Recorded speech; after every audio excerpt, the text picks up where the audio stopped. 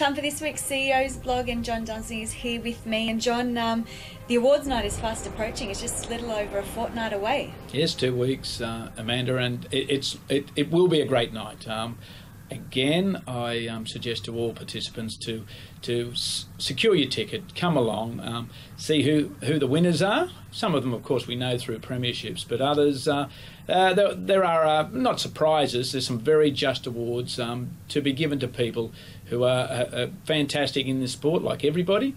But there are some people there that may well be surprised on the night, but they'll be justly rewarded for their efforts. Yeah, well, the awards night is on October 29, and you can call Kate Dunsey if you would like any more information on that.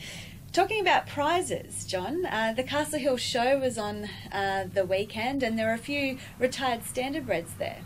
There were, and it's very good that this section in these horse shows is becoming more popular, or at least there's more horses attending. It was great to see that the horses that were there, and there were a good number, were competitive. They were turned out in outstanding order, and the judge, I spoke to the judge on the day, who was not a harness racing person, is just a horse judge, complimented on how good these horses were. So, yeah, for all those who attended, and they included Lauren Pinella and Kirsten, they were there.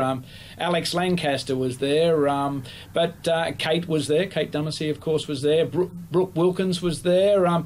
There were quite a few people, other people there that showed those horses. But you know, most importantly, our ringmaster was there, and he was running around throwing his hands about, organising the riders of these horses and the showing and making sure they had tickets to enter, and that was Reed Sanders.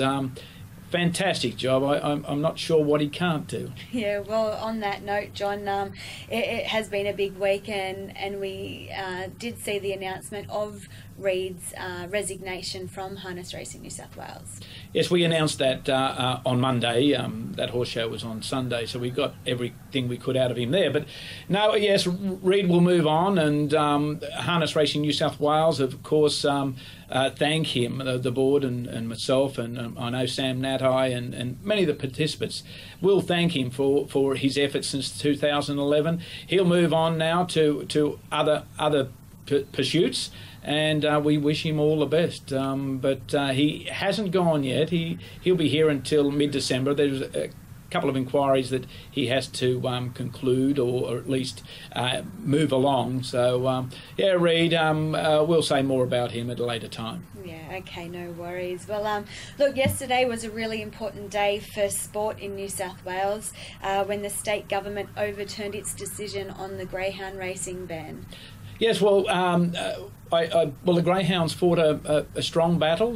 They certainly rallied the community and others, the media, to have that ban overturned. So, you know, we look after harness racing. We know we've got a great code of racing. We work with the thoroughbreds, and we'll go forward. And good luck to the greyhounds. So, how does this affect harness racing in New South Wales? Well, effectively, it doesn't. It doesn't affect harness racing. We will, as I say, look after our own sport. We have really strong integrity in place. We've had it in place for a considerable time. We have fantastic equine welfare procedures in place. So how does it affect us? Well, not at all. We just go on, and it's good to see that those really good people in the greyhound industry have that one more chance to prove that they can come up to the standards that we do have in harness racing.